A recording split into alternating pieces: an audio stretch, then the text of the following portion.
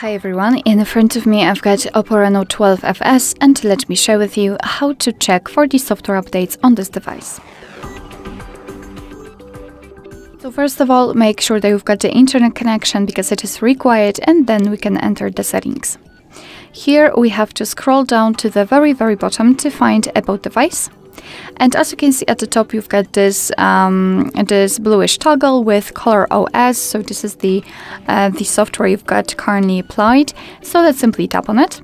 And as you can see, your device is checking for the updates. You can basically meet two different scenarios. This is the first one where your device is up to date and there's nothing to download. And the other one is where your device will actually find the update. It will, of course, show you the information about the update. So what's the name of it, what has been fixed, what has been added. And then you will be able to tap on download or apply.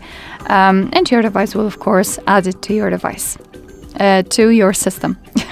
Alright, so that will be all. Thank you so much for watching. I hope that this video was helpful, and if it was, please hit the subscribe button and leave the thumbs up.